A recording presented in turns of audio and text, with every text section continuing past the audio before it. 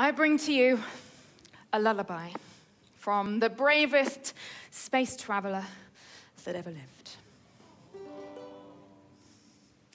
You left this Earth 10 years ago in search of distant comets.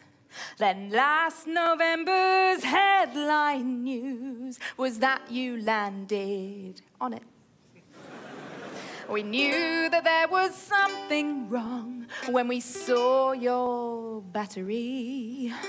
But thank Newton, you weren't running any eye technology.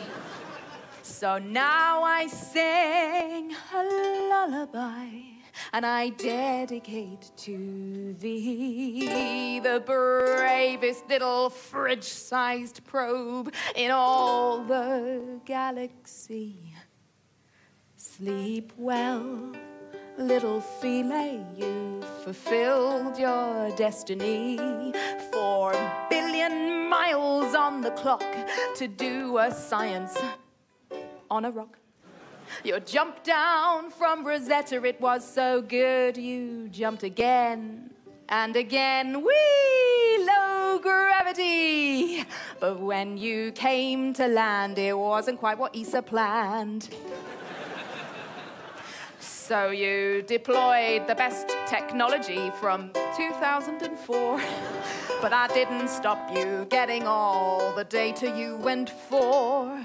The newsrooms of the BBC resounded with the echo of presenters wrestling with these words. Chimney, Gary Lineker-Menko. We watched with rising horror as your batteries ran cold. Your solar panels, it turns out, don't work so well down a hole. Now the only true space cowboys are Jamiroquai and you.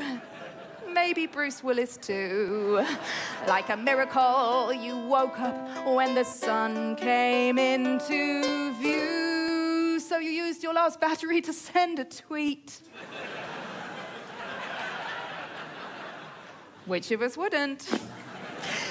So sleep well, my little Philae, you fulfilled your destiny. You rocked that rock, and that's how you roll on Comet 67P.